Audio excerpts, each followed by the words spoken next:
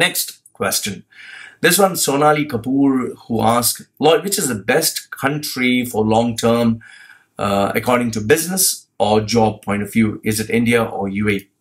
There is no such thing as the best country in the world. I would say the only country in the world is the country that you know about, where you're aware of the rules, the regulations, especially the loopholes of the system.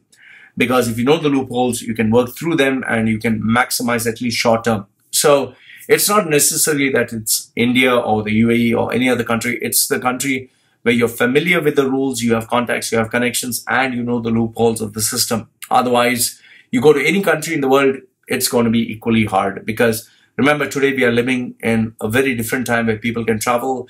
There's plenty of competition, and competition never ends. Next one.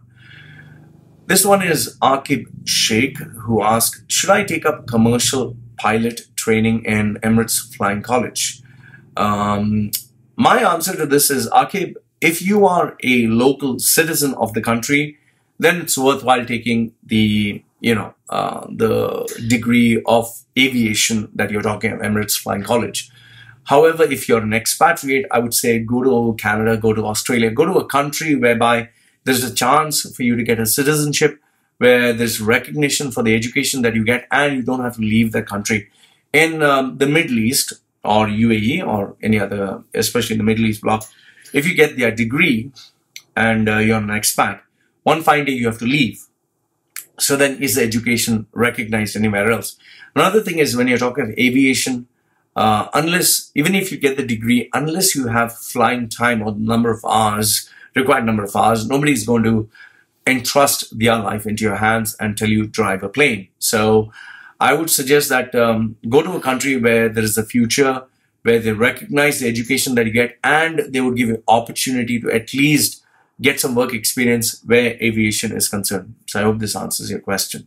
So the next question by Batmod or Batman or whatever. Okay. Batmod, he asked, hi, what is your opinion of the current situation of the educated people in India, graduate engineers in particular?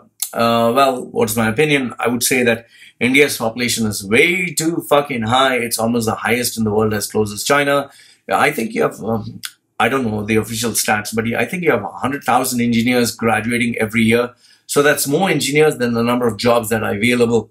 So I would say that you're facing an uphill battle.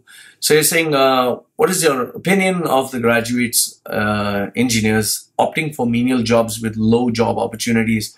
Well, it's because there is more supply and less demand. So what do? So you don't have any option. How would one survive in such a situation where daily wages or the workers are paid, where, normal workers are paid more than engineers? What do? Well, you have to look out for jobs elsewhere. If you can't find a job in your state, look for another state. If you can't find a job in another state, well, look outside the country, not out of the country, then, find some bloody solution, because you can't just sit around doing nothing. So he says, companies, state colleges are producing engineers with low skill sets.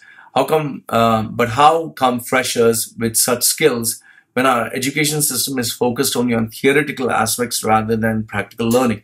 Well, this is a problem that third world countries have, because most of their education is not practical in nature. It's very theory based. So my answer to this is, as you're studying, work at the same time. So like there are a lot of students who do evening colleges. So when you work and you study, that has more value. But as far as finding a, one fixed solution or a solution that works with everyone, there's no such thing. There's never going to be an easy solution to this.